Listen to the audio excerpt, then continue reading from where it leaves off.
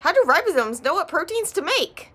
We now know that it's the messenger RNA that tells the ribosomes what to make, but we had to figure that out. And one of the key figures in figuring this out was a scientist named Hildegard Lamfrom, who not enough people know about, and she was this really amazing scientist. She did some pioneering work on cell-free protein synthesis, helped show that messenger RNAs told the ribosomes what to do, helped show that the ribosomes actually work in like polysomes, so you have a lot of ribosomes actually working together, and that it wasn't just like a big, that heavier fraction wasn't just a big clump of inactive stuff. And so she did this really amazing work. Not enough people know about her. She has this really cool story too, as I found out when I made a Wikipedia page for her a few years ago, and my post on cell-free protein synthesis the other day helped remind me of her amazing work, and so I thought I would share so that you guys can learn about her too and help spread the word of how awesome she is, and also just this research is really, really cool. So I'll take you back to my blog post later to tell you more about Hildegarde. But you should know just for now that she was carrying out this work in mainly the 1950s and 1960s, working with Richard Schweet at Caltech and later with Paul Knopf at MRC.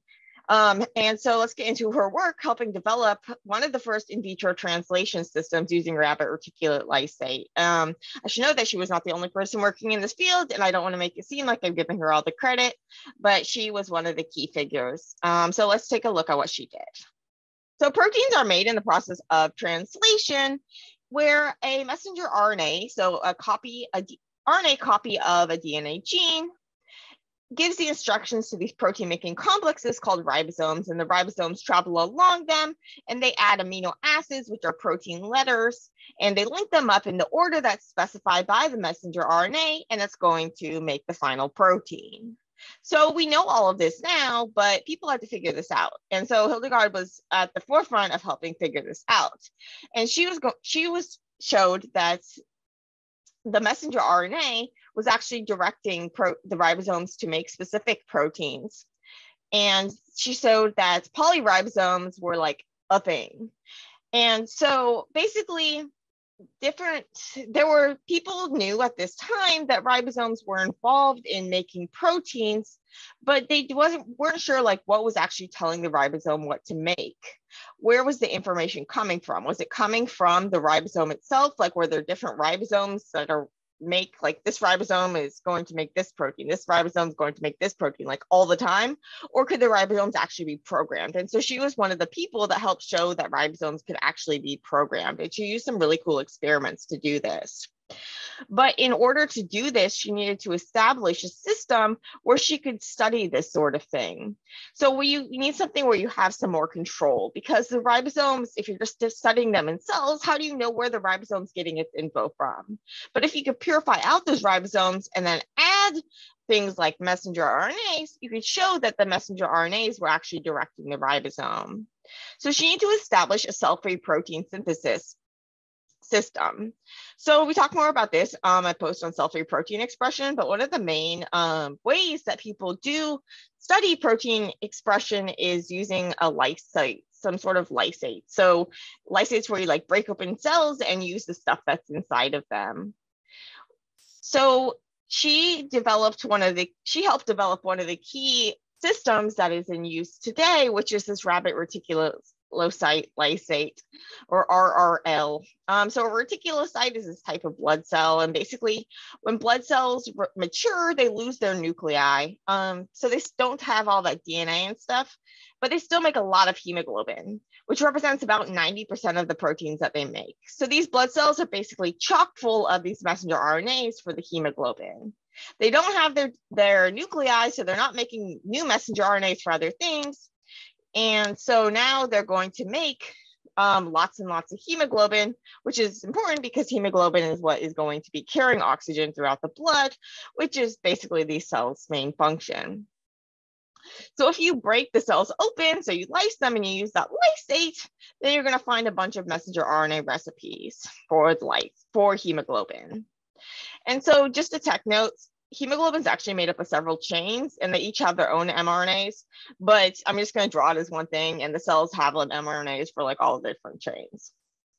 So that's not all the lysate has, though. It also has everything that's needed for translation. So it has the ribosomes, amino acids, and all the other molecular machinery that's needed for the translation process. So these days, people actually degrade all of this hemoglobin and messenger RNA and introduce different messenger RNA.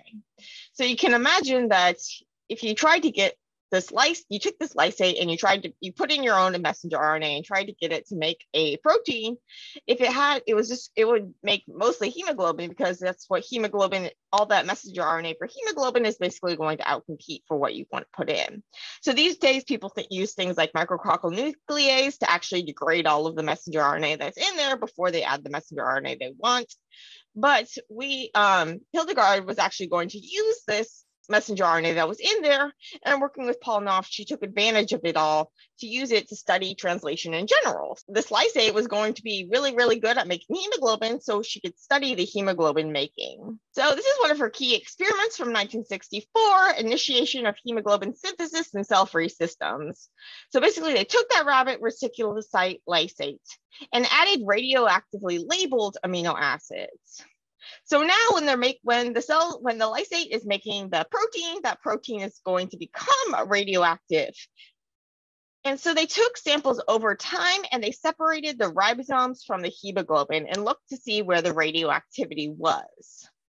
So early on, the radioactivity associates with the ribosomes, and then later it starts to shift to the hemoglobin, and then as it gets released. So in this graph, basically what they're showing, they're able to separate the ribosomes and the hemoglobin by spinning them in a gradient. So when you spin things in like with density gradient centrifugation, so you can have like a glycerol or something gradient, and the heavier stuff is going to sink, and then you're going to get this separation of things by size. So the ribosomes are going to be farther down, and then the free stuff is all going to be up here at the top. And so this way they could separate the different fractions, and they could separate the fraction that had the ribosomes from the fraction that had the hemoglobin. And so then they could, because it was radioactive, they could then measure the radioactivity in those fractions and compare them. So this white circles, these are the ribosomes, and so this is over time. So they added the letters, and so protein making can start or continue.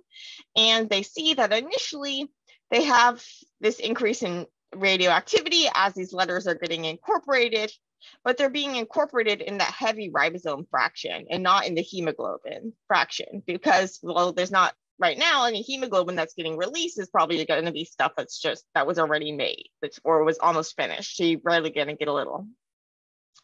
But over time, as those proteins get made and released, now you have this radioactivity is going to be seen in this hemoglobin portion. And so, but now what's going to happen? And so here they're showing, this is a key experiment that's helping show that the ribosomes in the system, they were actually making protein, they're incorporating amino acids. But a question is, well, now what? What can those ribosomes do? Can they make another molecule, or are they like finished? And in order to make another molecule, they would have to start from scratch, right? Like they'd have to initiate synthesis of hemoglobin. So there could have been the case that your cells just had a bunch of ribosomes that are already partway through making hemoglobin. And that's when, therefore, if you add radioactive stuff, they can finish making the protein that they'd already started, but they can't start new. And so in order to show that they could actually start new, that they could initiate de novo translation, what they did was they actually like labeled the ends, and they were able to show like that the end terminal, like it was like a valine, so they can compare the amounts of valine that was radioactive to like compare the N-terminal radioactive versus like the total. So like the terminal valine versus internal valine. And basically, if you have in here, they're showing that in the cells, so that you have this ratio of 8.7 for, so this is representing uniformly labeled hemoglobin. So basically, if you have it all, if it was made from scratch, then all of the valines were going to be radioactive, and you get this ratio of 8.7 when you measured, like, compare the radioactivity of all the valines of the terminal valine versus the total valine. So that's what this is showing. If you didn't have synthesis, then you would have a lower percentage because you'd have less of the terminal and more of the total. And if you had absolutely no, you would have 0, because you would have no terminal valine, but you would have the total valine because the protein was already in progress. But they can see that in their lysate system, and also to some extent in their totally fractionated system, so where they separate the components and mix them together, that they're getting incorporation, they're getting they're getting initiation in synthesis. They're actually getting proteins to start being made. They would later find that they were kind of the messenger RNA was getting degraded when they were trying to do the fractionation, and so that was why they had, like, this lower efficiency compared to in their lysate fractions. And so if they didn't separate everything, if they just used this lysate whole, then that would give them this higher efficiency. So we know that these ribosomes can start making new proteins, but how do they know what to make? So we're back to that question of, well, is this ribosome, like, destined to always make this one protein, or can it make something else?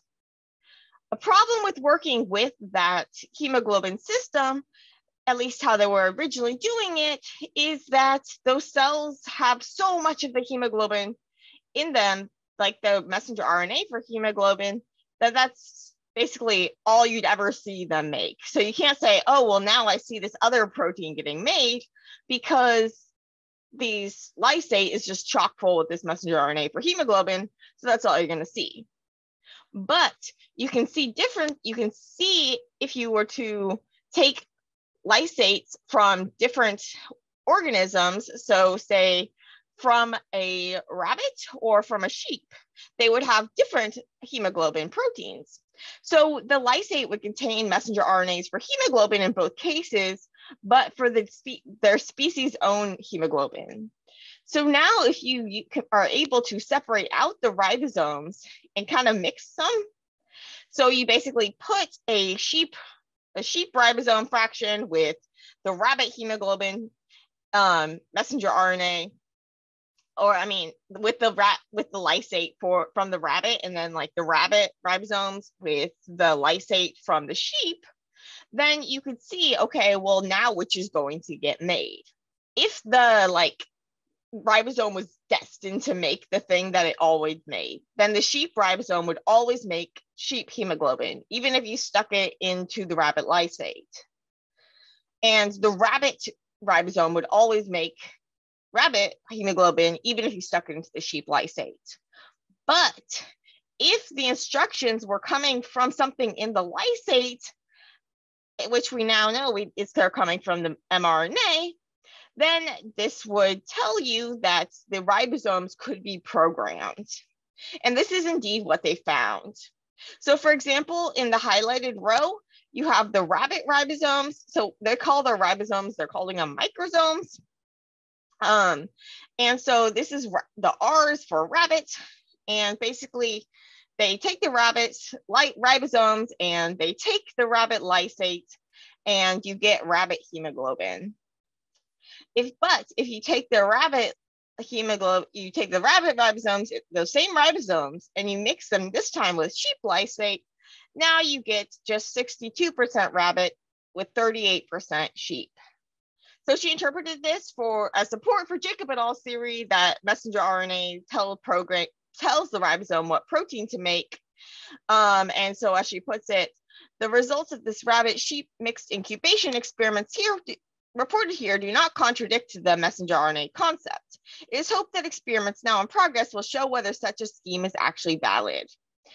And so she So you see that you only got like 62% rabbit or whatever, but she speculated that some of like the ribosomes had their own animals messenger RNA attached, so that would get made still. But then when they got in the lysate, they'd meet a bunch of the other animals, hemoglobin, mRNA, and be able to make that too, so you'd get both. Yeah, so they're able to use various like chromatography methods and stuff in order to tell apart the rabbit and the sheep. And I'll show you the papers if you want to look more. So one of the other key things that she did was help show existence for polyribosomes, and showing that polyribosomes were actually like a site of active protein synthesis and not just like clumpy aggregates of gunk. And so what is a polysome, a polyribosome? So basically this is where you have multiple ribosomes working on the same messenger RNA. So this allows you to be super duper efficient because you have this big old messenger RNA and if you just had one ribosome using it at a time, well, that wouldn't be very efficient. Since multiple can be working at the same time, this guy's just going to be a little further along in the protein making than this one. So people take advantage of this with like polysome profiling in order to see which messenger RNAs are being made, how well. You can do things like treat cells to see if their translation changes. And so polysome profiling is like this huge thing that's really important now, but people didn't even know if polysomes were basically like a thing. And so Hildegarde helped show that these polysomes are an active site of protein synthesis and that new ribosomes can join in. So here's another one of the key paper experiments from the Lamfrom and Knopf paper from 1964, JPM, when basically here what they're doing is they have ribosomes that are radioactive. So they're adding the ribosomes in. So before we are labeling the amino acids, here we're labeling the actual ribosomes. And they want to see, can these ribosomes get incorporated into the polysomes? And are these polysomes where a protein is actually getting made? So here the figure is kind of backwards. So normally when we're looking at a polysome profile, it's the heavier stuff. So like the polysomes are going to be out on the right and the lighter stuff is going to be on the left. But in their graph, we have the lighter stuff on the right and the heavier stuff on the left. So we have the polysomes are going to be over here and the monosomes are going to be over here. So the monosomes is where you have the ribosome on here and then you have your free ribosomes over here. And so basically what do they see? So the circles are going to be these unfilled circles are no ATP at 25 degrees Celsius. And so they just have the ATP that was already in the lysate. They didn't add any extra in. And we know that ATP is really important for making protein synthesis. And so when they add ATP, you get a boost. And you get a boost in this polysome fraction, not just not just the monosomes. And so this is helping show that the ATP making, so the ATP adding is adding to the protein making, or encouraging the protein making, accelerating the protein making, enabling it. And so you get more of these monosomes you get more of the free ribosomes that are labeled being incorporated into this heavy portion corresponding to the polysomes. And you also see an increase when you're at 25 degrees versus 0 degrees. And so you see you getting these boosts in these heavier fractions and not just the free ribosomes hanging out. So in the paper, they did a lot of other work too to show that it's actually the polysomes are actually where the protein synthesis is happening. And so they found that when they labeled various things and they're labeling the amino acids and that sort of thing, that the radioactivity, the protein was getting made in the polysome fraction and not just like in the free ribosomes or in the monosomes. And so they found too that the incorporation, so when they're adding those labeled ADS ribosomes, then these ribosomes are getting incorporated into these polysomes. And this is happening when protein synthesis is active. As the protein synthesis stops, you get the dissociation of these polysomes and the stopping of the protein synthesis. And so this is also helping support this idea that you have the free ribosomes are able to join into the messenger RNA, making that polysome. And that's actually where the protein synthesis is happening. And then the free protein is going to get released. And so this is also in this paper where they do the labeling of the ends. And so they're showing that this lysate is able to initiate the synthesis of new hemoglobin chains. From 1/3 to 2/3 of all chains completed were synthesized de novo during the incubation. Both the polysomes and the ribosomes were able to initiate the synthesis. And so this is, both the polysomes and the ribosomes on their own were able to initiate the synthesis, but the ribosomes didn't do so as well as the polysomes. And so, but the ribosomes were able to get incorporated into the polysomes, suggesting that this ribosome is able to acquire the information necessary for the synthesis of a whole molecule, and that it's making these molecules mainly in this polysome portion where you have multiple ribosomes working on the same messenger RNA. And of course, at this time, though, they didn't have conclusive proof that it was the messenger RNA in the lysate that was actually doing things. They just have support for that hypothesis.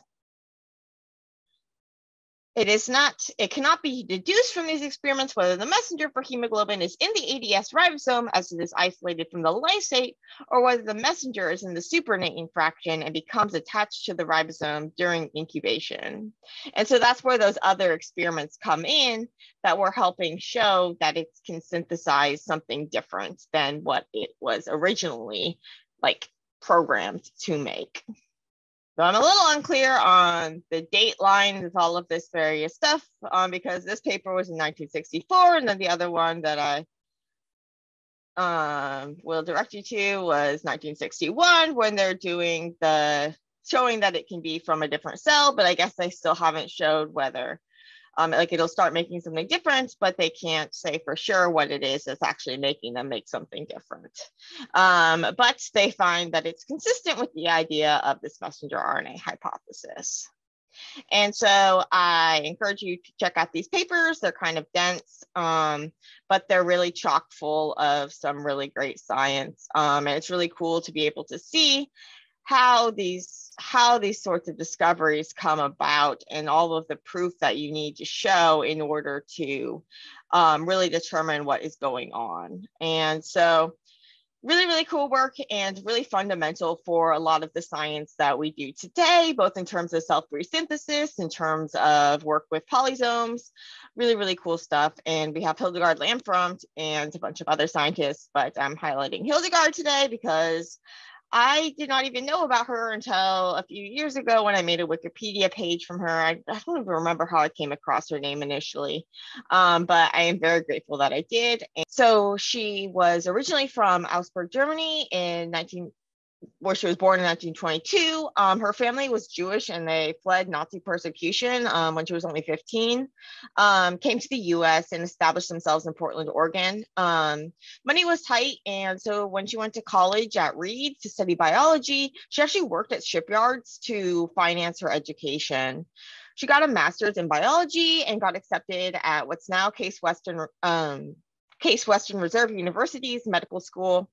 But she was drawn to research instead of medicine and decided to go for the PhD instead, that is the case with me as well. I started out pre-med. Well, I guess she got accepted into medical school. I never applied to medical school, but decided I really loved the research and went the PhD route. So she went and got her PhD in 1949 for work on the renin anti-renin system, which is something that helps regulate blood pressure. And she was doing this under the advisement of Harry Goldblatt, who she followed to California and kept working for him at Cedars of Lebanon Hospital in LA.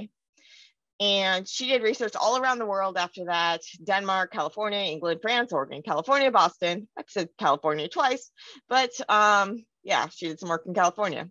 And she even set up a laboratory called Biocenter in India with her close friend Anand Sarabhai.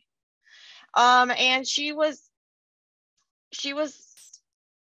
she mentored a lot of really big name scientists too, like Brian Drucker, who you might know him from Gleevec, the cancer medicine. And so she actually, her sister is very famous too, and wanted to help, and is one of the key is one of the key ambassadors for Hildegarde. So her sister is Gertrude Broyle, who served as the president of Columbia Sportswear, and became a bit of an entrepreneurial legend. But to Gert, one of the most important things was that people knew about her sister Hildegarde. And so she donated a lot of money to Oregon Health and Sciences University for cancer research. And so they named fellowships and buildings after her. So thank you, Gert, for helping spread the word about your sister as well.